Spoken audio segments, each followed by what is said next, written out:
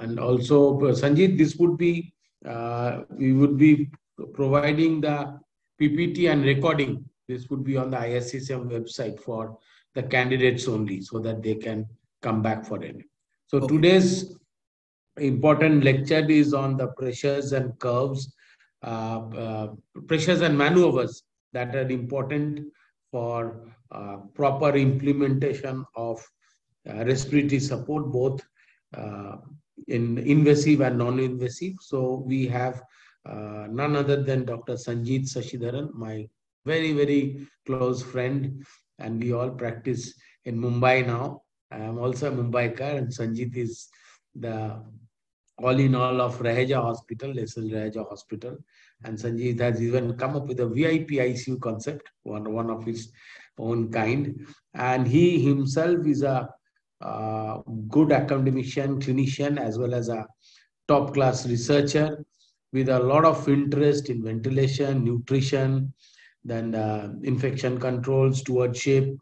And he himself conducts a annual ventilation program which is due in the month of December. So guys, you can come that. It would be a very nice experience to have proper interactive courses in that the ventilation itself. And he does all this thing of ventilation learning on a simulator itself. So it's a simulated learning.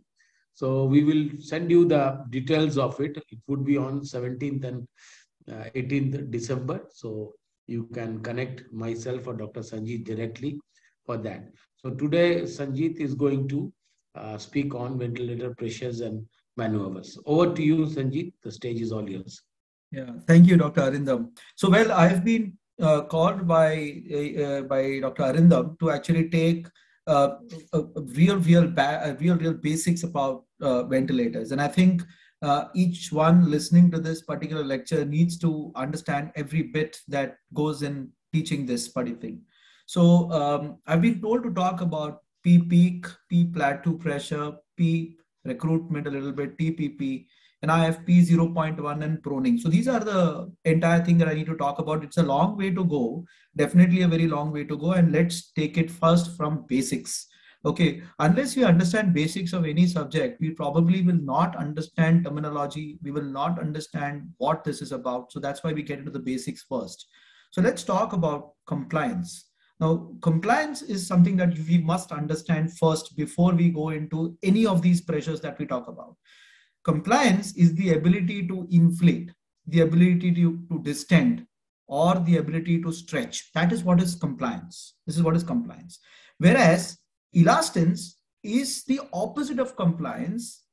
In fact, it is the inability to get back to what it was is called as decreased elastance, if I would call it. So that means to get back to its original sense is called as elastance. In short, compliance and elastance are actually just two different, two opposite sides of the same coin. The opposite of compliance is elastance, and the opposites of elastance is compliance. It's as simple as that. So ability to distend is compliance. Ability to go back to its original condition is called as elastance. So increased elastance actually equates with a decreased compliance, means it's a stiffer lung. Whereas decreased elastance equates with increased compliance, means more easily inflatable lungs. So this is very important to understand because the further lecture is going to be based on compliance, which is nothing but the energy cost of breathing.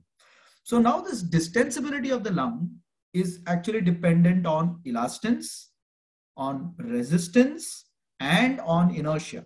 So let's go to one by one. Okay. So once air is moving inside, there is going to be a resistance. If there is a resistance to inflate the alveoli, this is called, this will lead to decreased compliance.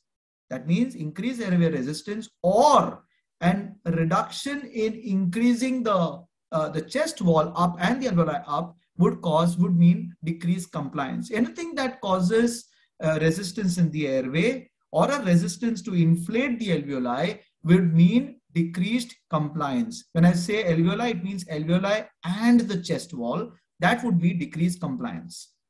Well, this is what is airway resistance. Whereas lifting up that is actually called as elastic resistance. So lifting up the chest wall, lifting up the alveoli, that is called as elastic resistance. So both of these would actually combine together to decrease compliance. Well, what is and why is this so important? Because it is the airway resistance that is the first topic that we talked about, that is P peak, and that would actually depend on the length and radius of the airway lumen. That means you use a smaller tube, you use a 6-number tube versus you use a 9-number tube, the resistance would go up because the length has increased, or the radius of this particular airway lumen has kind of reduced. Similarly, if there is bronchoconstriction in a spontaneously breathing patient or subsegmental bronchi, there is going to be a reduction in the airway lumen, contributing to an increase in the airway resistance. Meanwhile, if there's an increase in the viscosity or density of the gas mixtures, there is going to be an increase in the airway resistance and an increase in the P peak. That is the reason that sometimes if you were to use laminar airflow with the use of helium, a low density mixture of air, oxygen and helium, that is heliox, there is going to be a reduction in the resistance. Meanwhile, also the ventilatory flow rate, that means higher flows, higher resistance, and the pattern also makes a big difference in the peak pressure. So this is what the first topic was, peak pressure. So peak pressure goes up when the radius of the lumen comes down, the length of the lumen goes up, the viscosity of the gas mixture or density goes up, and the flow rate kind of alters. Now let's go to high flow. What happens with the flow rate? When you get up in the morning and you actually go to the wash basin and you were to actually increase the tap in full flows, what's going to happen? This water is going to go and splash into your face. This is the wash basin analogy for flow. Let me put this to you more easily. Now, what you're seeing on the left, the blue dots is the laminar airflow. Okay, that means air is flowing very clearly, very slowly towards the top without a problem. Now, let us do something called as non-laminar airflow or turbulent airflow. When you have turbulent airflow, it will hit the walls. It will hit the walls of the entire airway, causing an increase in the resistance. And that is responsible, and that is caused because of obstructions, because of high gas flows, and because of bifurcations. When these three things are going to occur in the airway lumen, there is bound to be an increase in the resistance. So what I've made you understand is that laminar airflow will cause a reduction in the P peak, whereas an obstruction and a high gas flow will cause an increase in the P peak because the airway resistance actually goes up. Hence, to reduce the P peak, we need to ensure that we use the lowest possible flow to meet the demands. Simple. Okay, at the same time, we have to remove all obstructions like a kink in the tube, like a mucus in the tube, like some kind of obstruction in the tube, maybe a bronchoconstriction. We need to get around all that in order to reduce the P peak pressure. So I hope I've made it understand as to what the P peak is all about. I mean, with these diagrams, it should be very simple for you to understand that the pressures are basically the airway pressures when we talk about P peak. So let's go further now. Now this resistance is going up. That is why the peak pressure is going up. And what is normal airway resistance? The normal airway resistance is 0.5 to 2.5. And when you put a tube inside, the normal is 4 to 6 centimeters of water per liters per second. Anything that is abnormal is more than 15. Okay, if it is more than 15, there is bound to be some abnormality inside, and that you need to correct. Now, when we see that equation down there, we are saying estimated airway resistance is PIP, that is the P peak or the peak inspiratory pressure, minus a new terminology called as P plat or the plateau pressure divided by the flow. Now, let's go and understand what is the difference between the peak pressure and the plateau pressure. Let's go and understand that now. Now that we know what's the peak pressure, let's go and understand what is the plateau pressure. So lung distensibility actually depends on resistance, inertia, and so we talked about resistance. Now let's talk about elastance. When we talk about elastance, we'll understand what plateau pressure is all about. So let's go to this diagram back. So as air is going inside, there is an airway resistance, but then the air has to go through the alveoli and distend the alveoli. So the first resistance that we are getting after crossing the airways is the alveolar resistance or the elastic resistance that is seen from the alveoli, and that is amplified because of a large amount of problems in the interstitium, which includes interstitial fibrosis, alveolar fibrosis, position of the patient, abdominal organs, atelectasis, loss of surfactant, trauma, and pain. Not only that, this elastic resistance also is responsible for raising the chest wall. You understand? So it is not only alveolar pressure, it is also the chest wall pressure. And if you want to divide them between two, it is static compliance and dynamic compliance. We'll come to that too as to what this is all about. Well, compliance is the change in volume divided by the change in pressure. Now, what is the static compliance? It is, after all, the elastic resistance that we just now talked about. The static compliance is the elastic resistance. Well, that is what is measured by the plateau pressure, the transalveolar pressure, or it is, in short, the alveolar pressure is what we are going to measure when you look at the plateau pressure. What is dynamic compliance? Dynamic means there is some movement, and that movement is because of the flow, which thus relates to airway resistance. Hence, a combination of elastic resistance from static compliance and an airway resistance actually gives you the peak pressure. I hope I've made it quite clear. The dynamic compliance is actually signifies peak pressure, but the static compliance is the one that actually shows alveolar pressure or plateau pressure.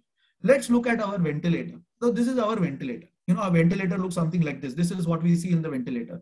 We see this particular graph, which is actually what we are trying to understand, peak pressures and plateau pressures. Let's come to, let's dissect this graph completely. So this is P1. This is time, and let's see how this graph is formed. So we'll understand what is peak pressure, we'll understand what is plateau pressure. What you see as P1 is the airway pressure at the mouth opening. What you see as P2 is the pressure just near the alveolus. And what you see as R is the resistance of the airway. And what you see on the graph down here, on the x-axis you have time, and on the y-axis you have the pressure. This is what you see on the ventilator, the pressure and versus the time. Okay, and we are talking about a volume control mode, which is the commonest used mode in usual ventilator settings. This will make us understand what peak pressure and plateau pressure is all about. Now, how does air move from P1 to P2? It will move from P1 to P2 only if the pressure at P1 is higher than the pressure at P2. When this occurs, you first see this particular graph coming up. This rise in pressure is what is seen, and there is a flow of gas which is responsible for distending the alveolus. So it distends the alveolus because of the flow of gas. Okay. And then next thing what happens is the alveolus goes up and you see a rise in the pressure. Now what you're seeing here is the peak pressure. The top is the peak pressure. And then it comes a situation where there is a halt in the inspiration because the P1 becomes equal to P2. That means there is a pause. And when that pause comes down, what pressure you're seeing down there is actually the plateau pressure. It is the pressure as a result of removing flow, and this is called as the plateau pressure or elastic resistance that we talked about. Then what happens next? P2 becomes more than P1 and air rushes outside. When air rushes outside, the alveolus goes down and you find the graph actually going downwards. Now, if the pressure goes to 0, you will find the entire pressure curve coming completely down. So let's dissect this out once more. Okay. So this what you see is inspiration. The top of this curve is peak pressure. This curve, the plateau over here is called as plateau pressure. Okay. Now this is very clear. Now what we are seeing over here is because of resistance. This particular slope is because of resistance. And the top is because of delta P divided by flow at the peak, whereas this B is the compliance, that is nothing but change in volume by change in pressure. This equation is very, very important for us to understand. Change in volume by change in pressure. What does the P plat do? How do you do this? All that will do for finding out plateau pressure is press the inspiratory hold for a period of around 2 seconds. When that is done, you get a pressure on the wave on your ventilator, which is called as P plat. And the normal values that we need, that we see is less than 30. Anything above 30 is known to be injurious ventilation as per studies. What can we measure? It is actually the representative of the alveolar pressure or the static compliance as we understood. It will tell us the resistance of the chest wall and the lungs. And it will also help you to understand airway resistance if you do an inspiratory hold maneuver once the inspiratory flow is absolutely constant. In fact, plateau pressure is also one of the best representative to figure out what is intrinsic PEEP, which is a buildup of pressure inside the lungs, which will cause hemodynamic embarrassment. Now let us take this in the other way. Let us understand what this plateau pressure is and how we are measuring this plateau pressure as a static compliance. Airway pressure is equal to resistance of airways plus alveolar pressure. This is what is airway pressure.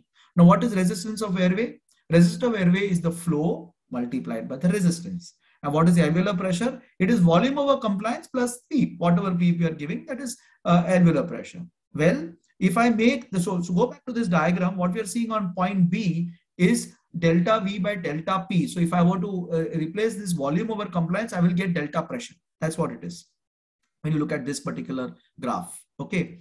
Well, when I do an inspiratory hold, what is happening? When I'm doing an inspiratory hold, the flow is actually stopping. So once the flow is stopping into resistance, that particular equation becomes zero, and all you're left with is volume over compliance. That's why alveolar pressure, airway pressure becomes equal to the alveolar pressure. That is how your ventilator gives you the plateau pressure, and thus you can approximate that to the static compliance, or the tissue or the alveolar compliance is what we are assuming with respect to the plateau pressure. Now what happens if the pressure falls to zero? When the pressure falls to zero, you will have the entire alveolus to collapse. Now that we've understood peak pressure, we've understood plateau pressure, we're going to another important terminology. So once the pressure falls to zero, you have the alveolus completely collapsing, That's what happens when the pressure falls to zero, as seen in the graph down there where pressure has fallen to zero, the pressure over time graph. Now, when the pressure increases, the alveoli increases. That means there is a increase in the size of the alveoli and a decrease. And if it becomes completely zero, the entire alveolus will actually collapse.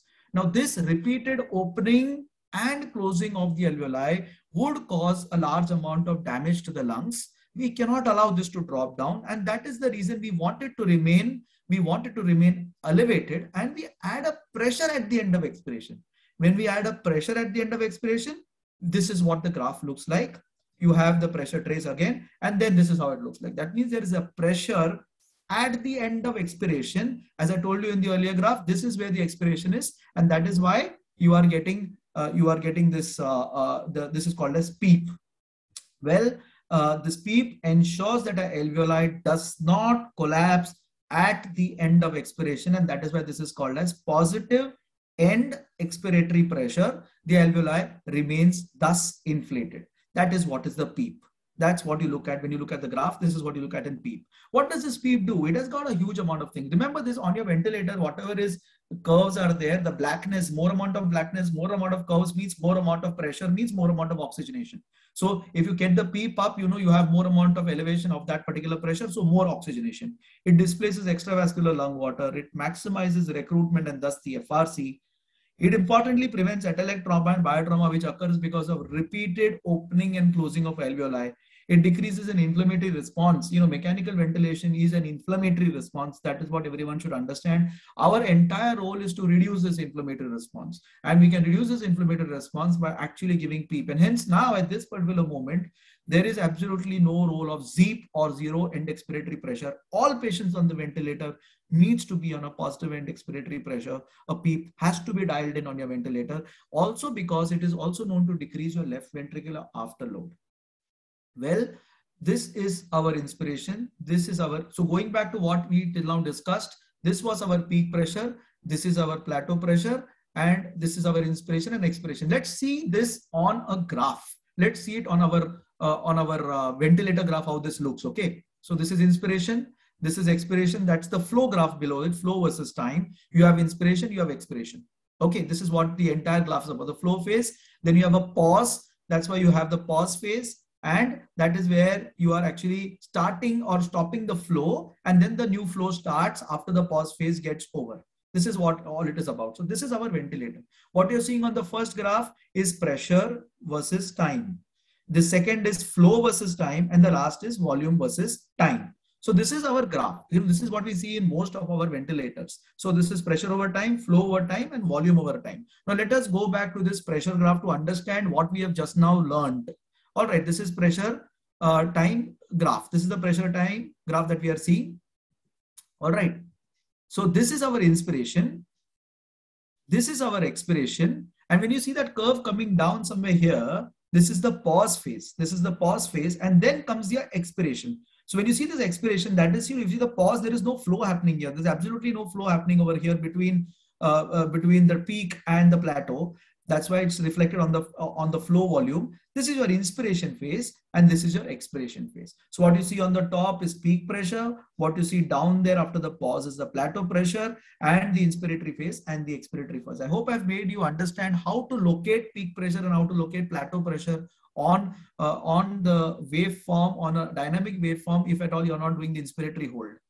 Okay, which is the, so now let's go to, we learned about peak pressure, we learned about plateau pressure, but let's look at something very important.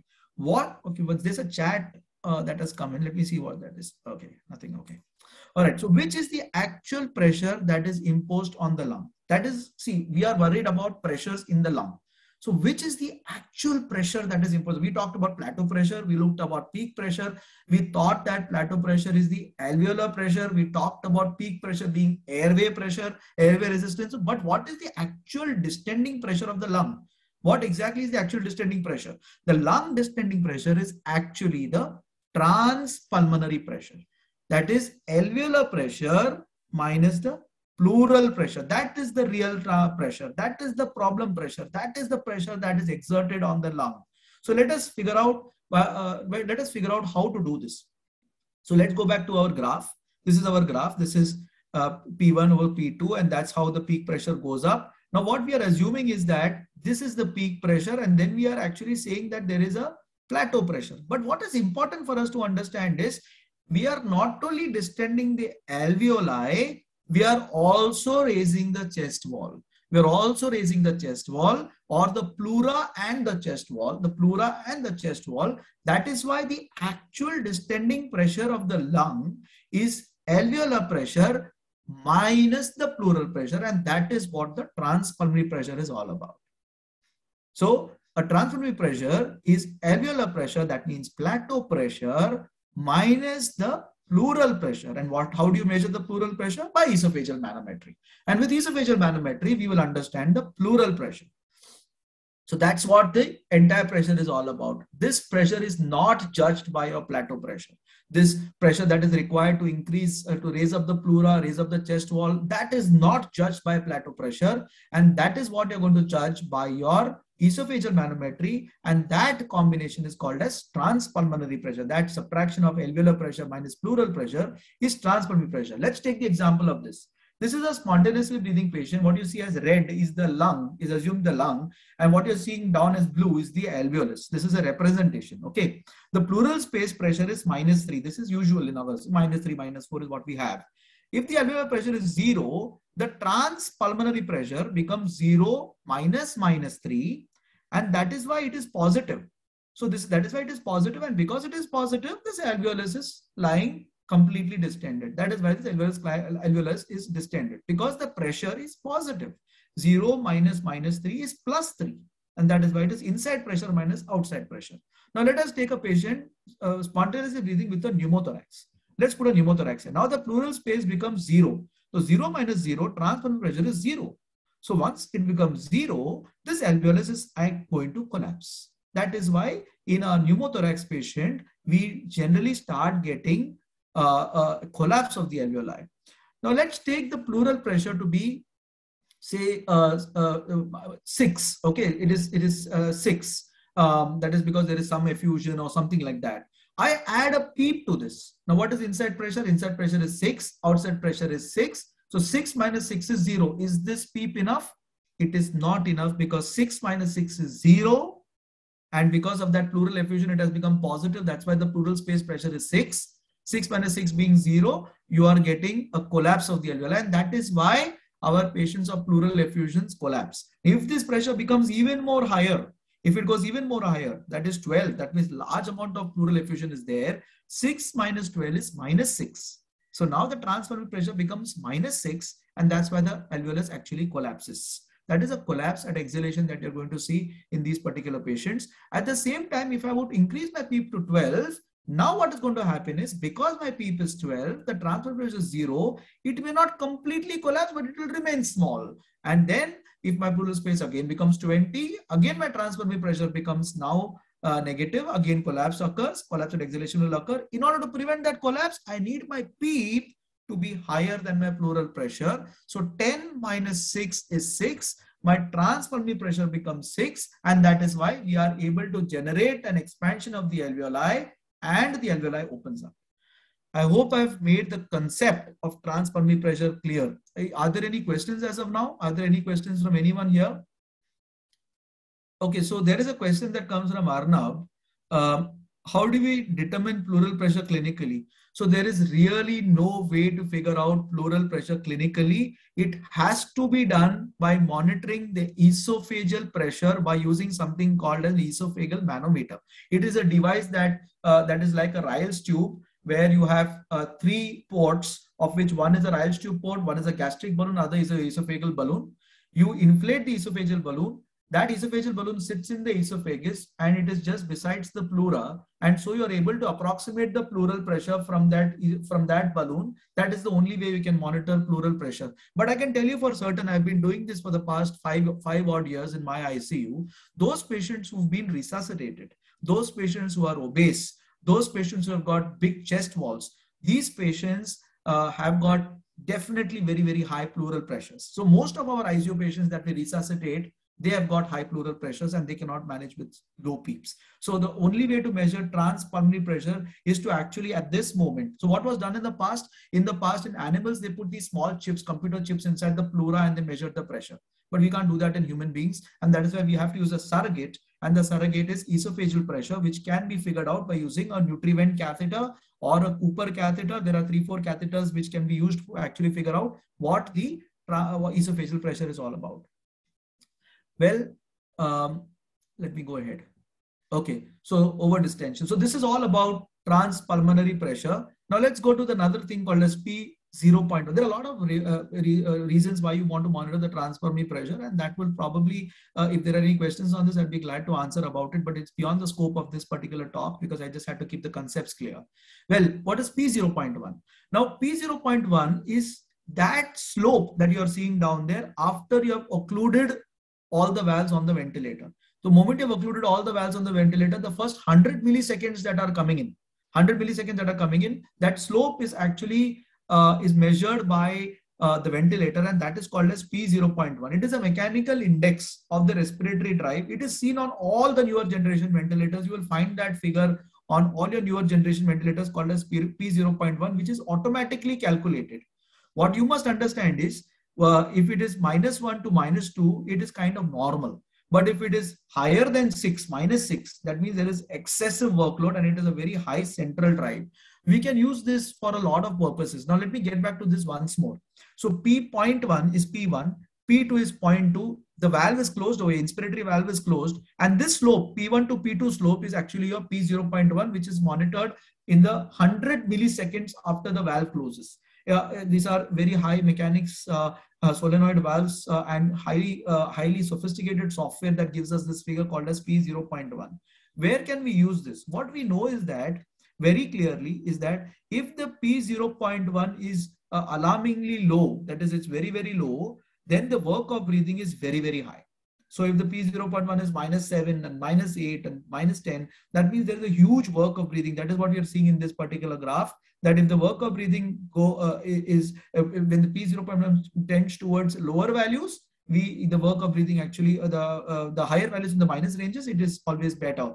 Similarly, it can be used as a parameter in setting of pressure support ventilation, where it is used when if the P0.1 starts improving, means you can understand that your pressure support can be actually reduced. So we can use the P0.1 to actually guide our pressure support mode of ventilation.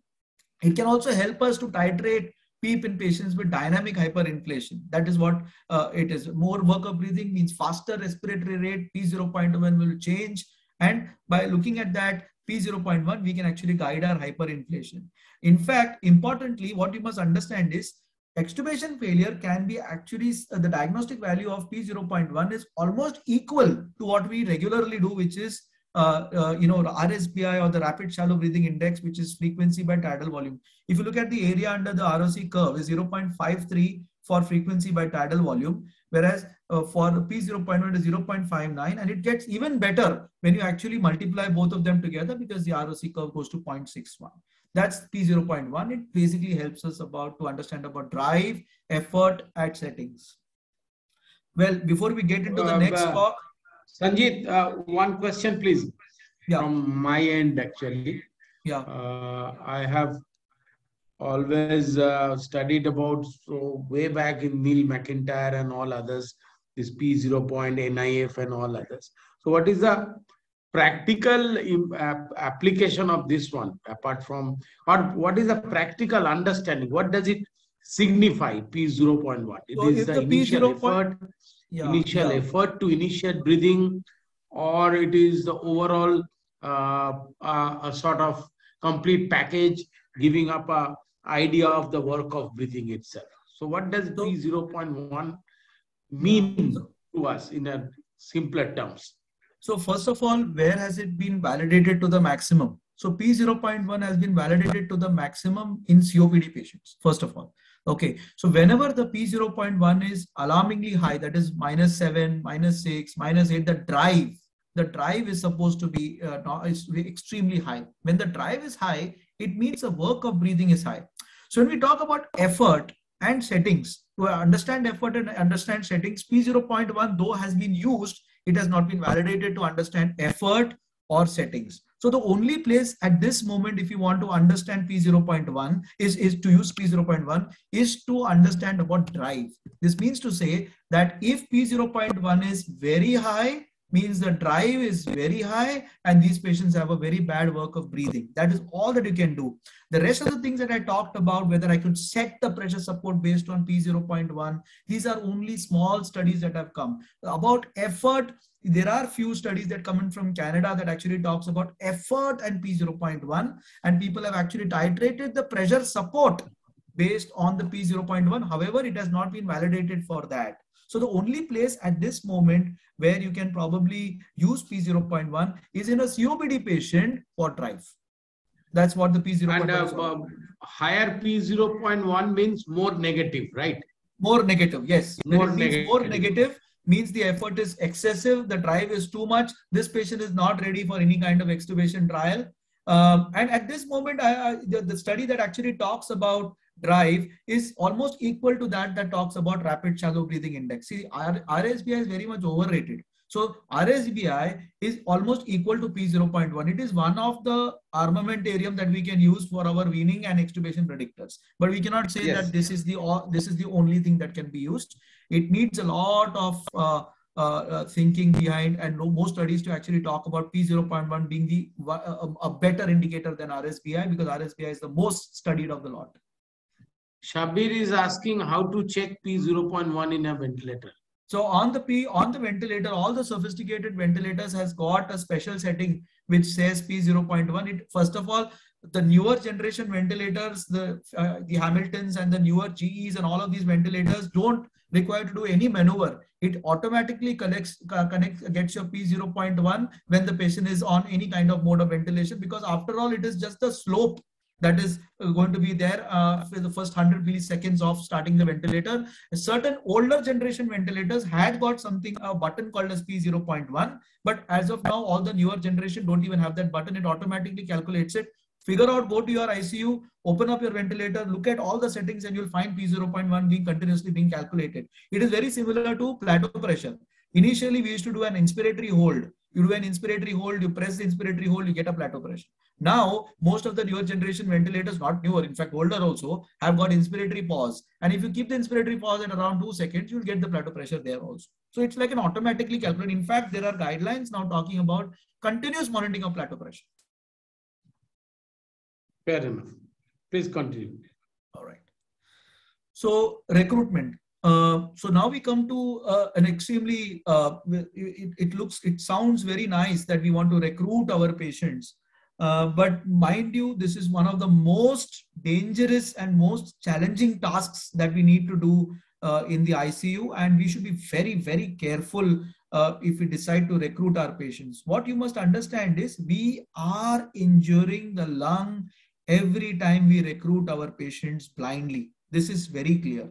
As the moment you start recruiting your patients, you are inducing some kind of damage. Biotrauma, barotrauma, volutrauma, everything can occur because of recruitment. In fact, there have been studies which says if you recruit your patients, your interleukins go up. It's as simple as that. And that is why the concept is positive. The entire concept was based upon the fact that positive pressure can be used to open up areas of the lung which have become collapsed. This means to say it has to be used only as a salvage. It should not be used otherwise. So indiscriminate use cannot be used. That means you cannot use it on a routine basis. It has to be used only when there is a salvage. That means there is an oxygenation deficit.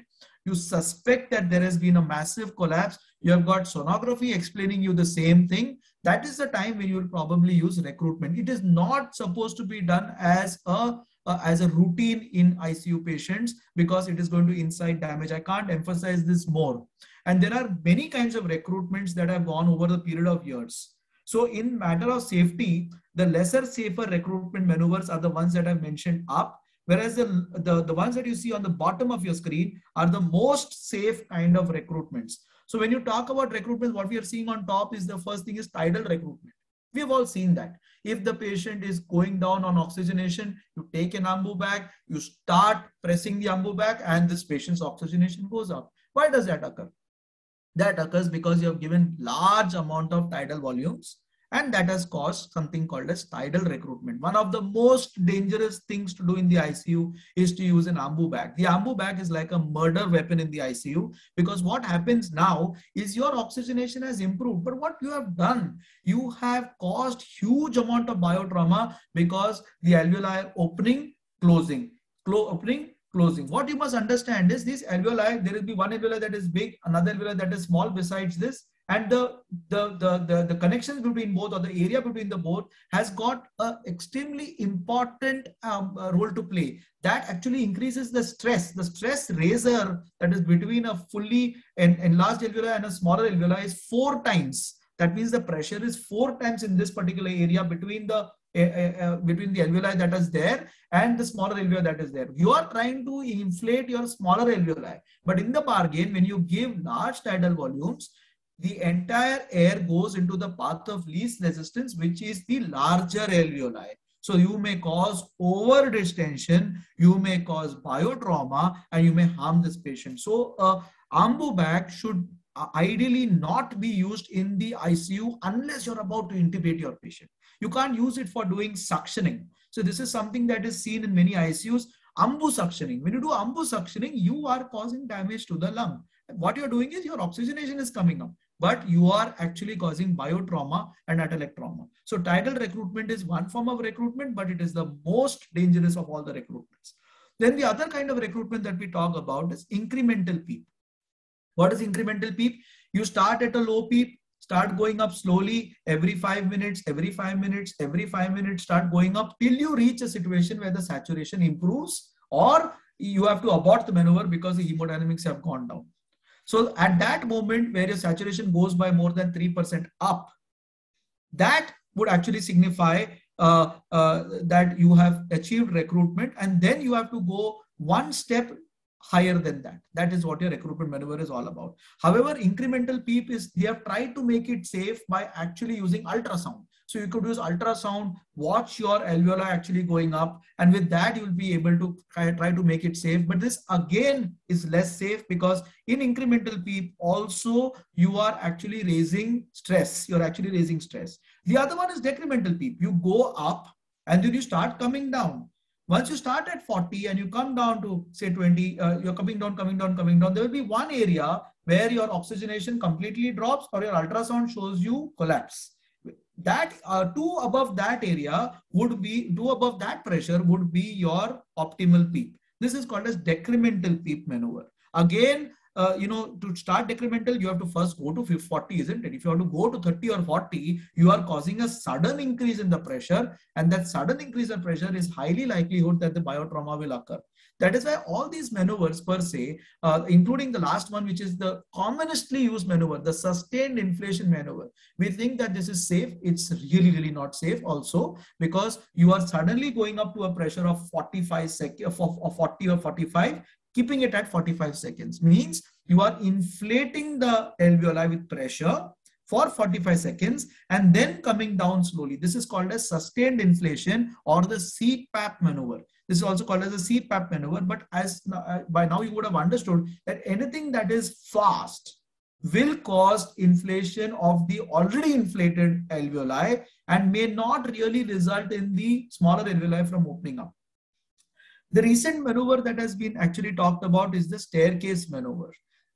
We will discuss that also. This is what the staircase maneuver is all about. What is the staircase maneuver? In the staircase maneuver, the ideal way to do a staircase maneuver is keep your driving pressure in track. What is driving pressure? Plateau pressure minus PEEP. You keep the driving pressure at say 15. So if I have a PEEP of 5, my pressure control will be 20. So the difference between pressure control or plateau pressure minus PEEP is 15. Now 20 and 5, I will hold that for around 1 minute. Okay. And then I will go up from 5 and increase it by another 4. So 5 will become 9 and 20 will become 24. Okay. So the next pressure will be 24 and 9. The effective driving pressure is 15. I will keep that again for a period of around 2 minutes.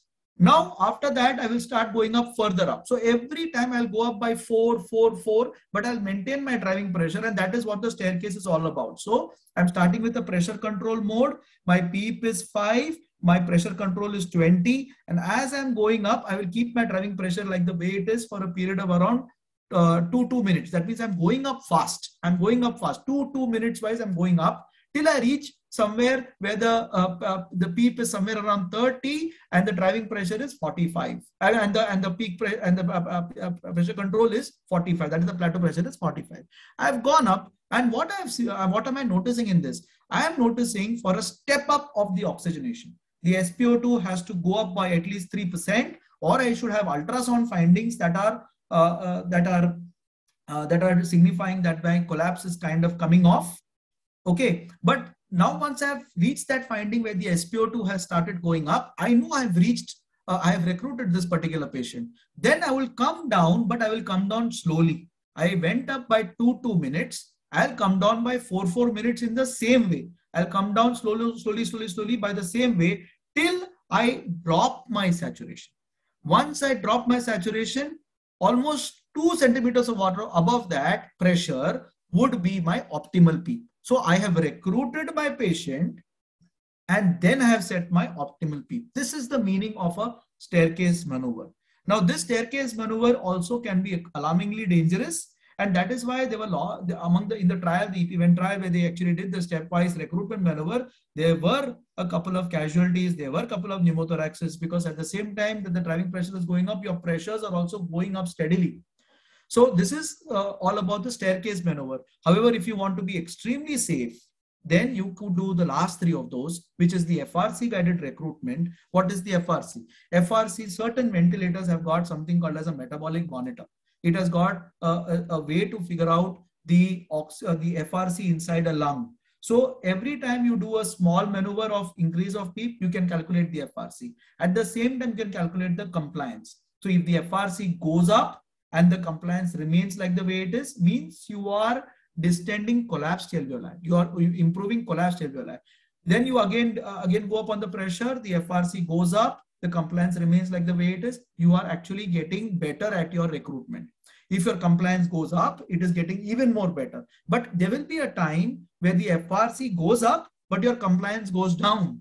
What does that mean? That is over distension. So you have reached over distension. You know that you're at over distension, and now you'll stop your recruitment. That might be even at a pressure of 14, a PEEP of 15, or a PEEP of 16. So you will, by guiding with FRC, you'll be a wee bit more safer of preventing too much over distension, but you will still create some over distension. That is very important for you to understand, that you will still create some over distension. So FRC guided recruitment is definitely safer than blind recruitment. When I come to esophageal pressure guided measurement recruitment, this is probably one of the safest way to do it, because here what am I going to calculate? Here I'm going to calculate my transpulmonary pressure.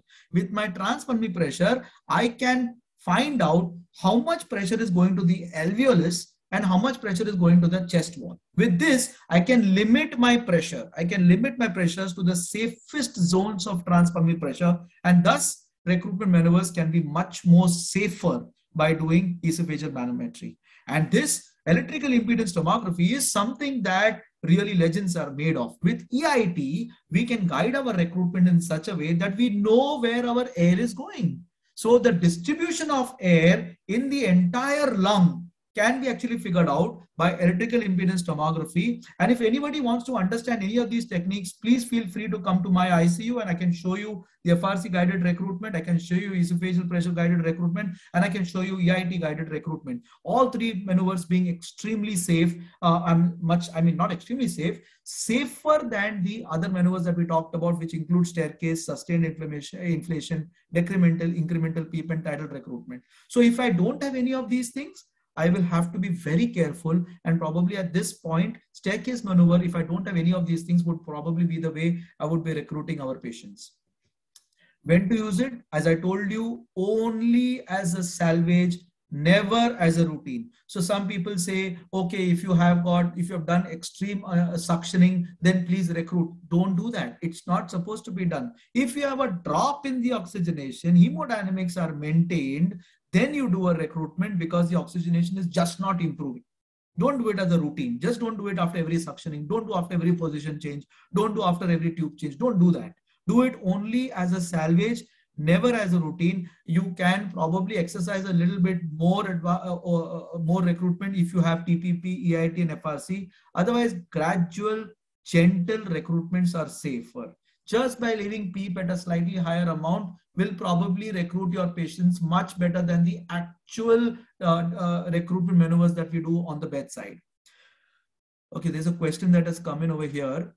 For recruitment maneuvers, paralysis is required. So very good question. So if you are, the question that has been asked is, for a recruitment maneuver, do you require paralysis? See, if you are going to use any of these FRC guided recruitments, yes, you will require some paralysis, because of the fact that you need to watch the FRC. FRC is actually figured out with a very small calculation on the software on the ventilator. Otherwise, if you want to do recruitment on a patient who's breathing excessively, you will not get proper recruitment unless you have actually paralyzed your patients. So you can do the recruitment without paralysis, but it will not. It will cause a lot of problems to your patients, because of the fact that there will be huge dyssynchrony when you do it. The dyssynchrony will be too much. So if you want to do a recruitment maneuver, yes, either deeply sedate your patient or paralyze your patient, but I would suggest deeply sedating is always better than paralysis, because we know paralysis has its own set of problems. But more often than not, when your patient is having oxygenation failure, I am certain that most of your patients would be deeply sedated, because you want to ensure good synchrony. So in short, when you are in that particular patient in which you're going to recruit, is going to be that patient who's going to be on deep sedation, who is being synchronous with the ventilator.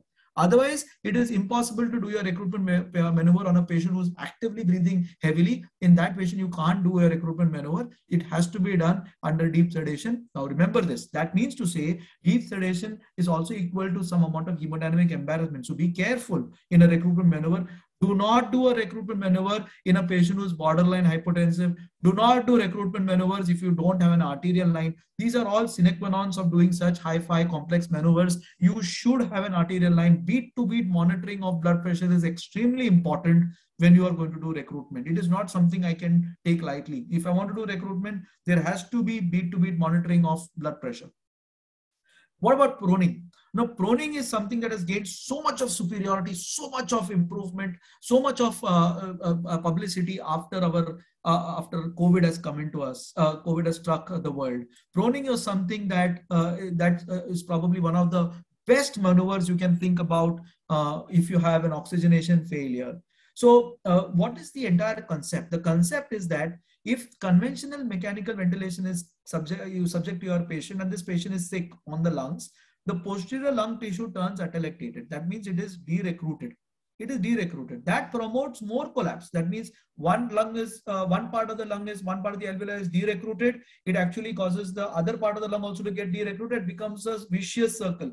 One derecruitment causes the other alveoli to derecruit, and then slowly, cyclically, it causes persistent atelectasis. And because there is a volume loss, there is going to be less surface area, less oxygenation, and thus hypoxemia.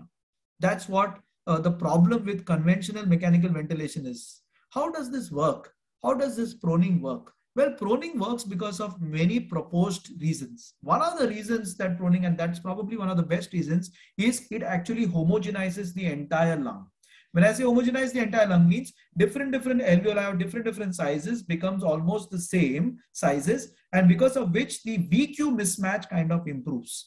If the VQ mismatch improves, the oxygenation improves. So it homogenizes the entire lung from the way that we just now talked about posterior lung tissue turning atelectatic. It homogenizes the entire lung, and that's why VQ mismatch changes. The second reason that proning might work is because of the fact that the heart per se now is downwards. Since the heart is downwards, a good amount of pressure which was exerting on the lung because of the supine position, because of the heart, is now reduced. So that particular area under the heart where the lung is there is kind of free, and that's why that particular area also gets a good amount of oxygenation. The third reason it might work is because of the fact that there is excellent drainage of secretions when you actually prone our patients. If you prone our patient, there is a good amount of secretion drainage that occurs from the oral cavity, from the lungs into the tube, and from the tube out. So there is an extremely good improvement in the oxygenation because of drainage of secretions. So these are a few proposed mechanisms because of which proning kind of works. And which patient should be prone? So every patient whose FiO2 is more than 60, and remember this, every patient, because of the fact that there is a mortality difference. Now, very few trials, if you actually Google into PubMed and figure out critical care trials that have changed mortality, you will find a handful. This is one of the trials that has actually changed mortality. So that is why don't just take it as an option. You take it as a mandate. If the PF ratio is less than 150 and the FiO2 is more than 60%, but not in these patients unless you have ventilated them for 12 to 24 hours of optimization on the ventilator. That means to say, if you have a PF ratio that is low and FiO2 that is more than 60, don't just directly prone them. Wait for 12 to 24 hours. More often than not, if you wait for 12 to 24 hours, this FiO2 will reduce and you will no longer need to prone your patients. Now, from where does this come? This comes from the trial that actually showed mortality benefit. That is the PROSERVA trial. What did they do in PROSERVA trial? They exactly did this. They waited for 12 to 24 hours with extremely good ventilation and what we discussed, the recruitment maneuvers, gradual PEEP titration, transpulmonary pressure guided recruitments. They did all of these things for 12 to 24 hours, gave them the most optimal ventilation, and then if the FiO2 still remained more than 60 and the PF ratio is less than 150, then they proned their patients. So needless to say, if that trial changed mortality, we should probably follow the protocol that trial had, the PROSERVA trial, the famous PROSERVA trial, and that is those patients who should be proned. And usually those patients who have dependent symmetrical infiltrates, which you can easily figure out if you actually do your CT scan or you do an ultrasound, you will know that if there are symmetrical infiltrates, those patients actually do much better than those patients who have only one single infiltrate in one particular corner of the lung. So if you have symmetrical infiltrates, proning definitely helps these patients. Those who have elevated intra-abdominal pressure, there also proning is said to be much better. And usually ARDS with an extrapulmonary etiology, they do very well with proning. Which patient should not be, for the whole list. There's a whole list of patients that should not be prone. Importantly, those centers that are doing proning regularly will actually get better at it. That is why the ProSeva trial, which was done in, I think, 11 French units, all of them were experts at proning. So you do it more, you get better at proning. Proning comes with its own set of problems. Please understand, proning can cause extreme hemodynamic instability, and that's why it requires complete monitoring before you start proning them. You require manpower. It cannot be done by 2 people or 3 people. You need a total of at least 6 to 7 people, one manning the airway, the others managing the joints, one managing the tubes, one managing the catheter, and and another 4 of them turning these particular patients, 2 of them turning, 3 of them turning these patients. So this is a maneuver that takes a lot of manpower. Secondly, all the tubes and lines have to be secured, doubly secured. We don't say secured, we say doubly secured. That means tube to be doubly secured, the lines to be doubly secured, the lines to be carefully turned, and it's very important to have the pressure points under control. So these patients, once they are prone, they have to be kept like that. They can't be turned. Remember this, all your ICU patients are turned every 2 hourly. This is one category of patients in which you are not turning them 2 hourly. They are going to remain prone for a period of close to 12 to 16 hours. What the ProSeva trial said, prone them for 16 hours and then make them supine because you want to do nursing activities. So 16 hours, you're going to keep the patient prone. Okay, this means to say there is a very high chance of patient developing bed sores, especially in the pressure areas when the patient is prone. Not only that, when you're proning your patients, you normally want to paralyze them. So if you want to paralyze them, there is going to be chances of joint dislocation, especially the shoulder joint, the neck. All these problems can occur in these particular patients, and hence it has to be done by a group of doctors and staff together to prone these patients. So all those patients who got unstable spine, needless to say, those who have got rhythm that are unstable, who have got hypotension, who have got raised ICP, who have got open abdomens, these are those patients in which you just cannot prone. These patients, you cannot prone these patients because you may cause more damage otherwise. And if this patient arrests in prone, that is the end of it. You cannot really do any kind of CPR over here. When do I stop proning? I will stop proning when there is severe hemodynamic instability. I cannot prone these patients. I have to get him back to supine because this patient may arrest, he may require CPR, may require ECMO, may require anything. So for that reason, you have to keep this patient quickly and make them supine. If there is no improvement in oxygenation, don't just keep the patient prone. It is not going to help. It is going to damage only. So you have to notice an improvement in oxygenation. By just turning your patient and then forgetting about it for the next 16 hours, that is wrong. Prone your patient and look after 4 hours whether there is an improvement in oxygenation. If there is no improvement in oxygenation, you have failed a proning trial. Please make the patient supine again. When do you stop this pronation? When you keep the patient supine and for 4 hours, the FiO2 is less than 0.6 and the PF ratios are more than 150, that is the time to call off your proning. You call off your proning when your PF ratios goes more than 150 and FiO2 less than 0.6 for at least 4 consecutive hours in the supine position. You call off proning and stop proning your patients. Remember this, when you are proning your patients, it's important to feed them. It is very important to feed them when you are proning your patients. And that's the way we should probably take care of proning. Well, I think we've covered peak pressure, we've covered plateau pressure, we've covered transpulmonary pressure. I think what have I left over here? I think negative inspiratory force. Oh, I've left negative. So negative inspiratory force is one of the pulmonary function testing that can be used on a bedside. Now, where do we use negative inspiratory force? We may use it for weaning. So what is negative inspiratory force? There's a button on your ventilator. It is also called as maximum inspiratory pressure in certain ventilators, MIP in certain ventilators, NIF in certain ventilators, where you just press the hold button. When you press the NIF button in a special procedure or you press the hold button, the patient is instructed to take a deep breath. When the patient takes a deep breath, the pressures are actually monitored by the ventilator, and if it is close to -30, we would call it to be very good negative inspiratory force. All of us would have pressures of more than 100, 80 and 90. So anything more than -30 is actually very good negative inspiratory force. All that the negative inspiratory force tells you is your diaphragmatic power.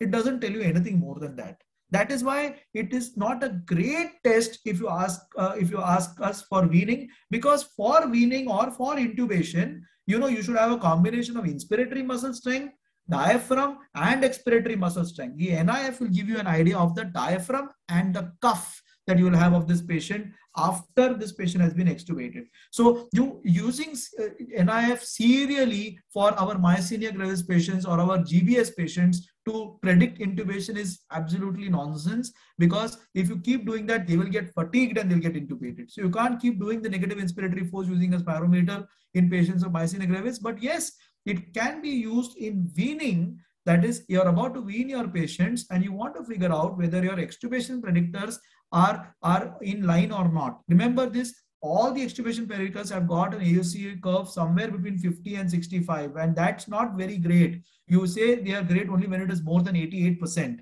So that means to say they may or may not extubate. But, and this is, and the NIF is somewhere around 60, which says that if it is more than minus 30, there is a reasonable chance that this patient will develop a good cough, and thus you will have a good successful extubation. I think with all this now covered, peak pressure, plateau pressure, PEEP, recruitment, TPP, NIF, P0.1 and proning, I would be glad to take some questions if there are any. And if you want to actually understand a little bit more about ventilation, you can read a book that I've written, a case-based approach in mechanical ventilation. Most of the things that I have mentioned would also be figured out in this book. Also, you could look at my slides on drsanjit.com, and these lectures are freely available on this particular website also, and feel free to go and have a look at it anytime. It's a free website for educational purposes. Thank you very much. And Arindam, are there any questions that you want me to answer? I'm there. Or any of the students have any questions to answer? Any of the students have any questions to ask? I'll be glad to answer them. If you could, anybody who have answers, please unmute yourself and you can ask me. So I see one for weaning, which is the best parameter to be used. Well, for weaning, there is no single parameter that we can use for understanding or predicting successful weaning. For weaning, you have to use multiple parameters together. It is never a single parameter. As I said, the ROC curve for almost every of these parameters are somewhere to the tune of 0.59 to 0.76, which means that they are not very good at telling you for certain that this patient will wean. Notwithstanding, we have all the parameters, and it should be a protocol to actually look at all the parameters, starting from neurology, which actually says conscious obeying commands, which goes on to say that the patient is generating an adequate cough by looking at the negative inspiratory force, by looking at maximum inspiratory pressure, NIF, that is, you can look at the rapid shallow breathing index. Now, the RSBI is not supposed to be done with respect to when the patient is on the ventilator. It has to be done ideally by a T-piece, or the pressure support being as low as possible. If the pressure support is as low as possible, that is when you calculate your rapid shallow breathing index. Then will come the cuff leak test, another test that cannot be done when the patient is actually getting weaned.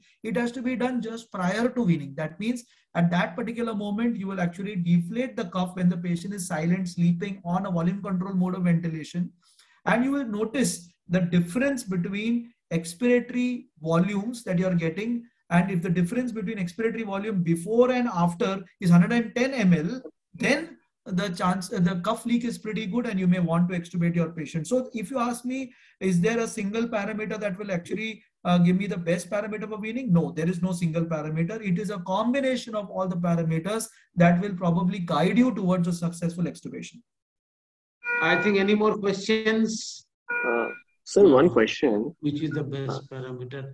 Weaning, Dr. Giokov, weaning would have two separate classes. So I think we will discuss this on the weaning classes. Anyone, Dr. Giokov, you were asking some question?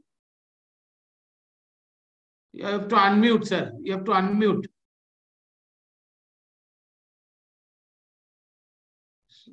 Okay, someone was asking some question. Anyway, otherwise, for recruitment maneuvers, paralysis required or not? Sanjit, did we answer this? I answered that question. I answered. Various flow waveforms correlation with work of breathing. Oh, okay, that's a very complicated question. There is something called as a Campbell diagram. When you actually talk about flow waveform and work of breathing, there's something called a Campbell diagram. Yes, by flow waveforms, you can understand auto peep. See, basics are more important. So when you have a flow waveform, you can understand auto peep. Auto peep is known to generate a higher work of breathing on a pressure support mode. So you can, from a flow waveform, understand an auto peep, which can cause an increase in work of breathing. Similarly, when there is a double trigger, you can actually notice on flow waveform, which is an asynchrony, which actually is an increased work of breathing also. But there is something called as Campbell diagram. The Campbell diagram is seen in certain form of ventilators, research ventilators, where you can actually look at the flow waveform and generate a work equation and understand work of breathing. Of course, it is beyond the scope of this particular topic, but yes, we can use the flow waveforms and correlate that with the work of breathing. But the pressure waveforms are much more better, because when you have a pressure waveform that actually shows air hunger, that means it is going, the waveform is not straight, it is kind of curved. Then that will actually show you that there is air starvation, air hunger, inspiratory time being not okay, and increased work of breathing.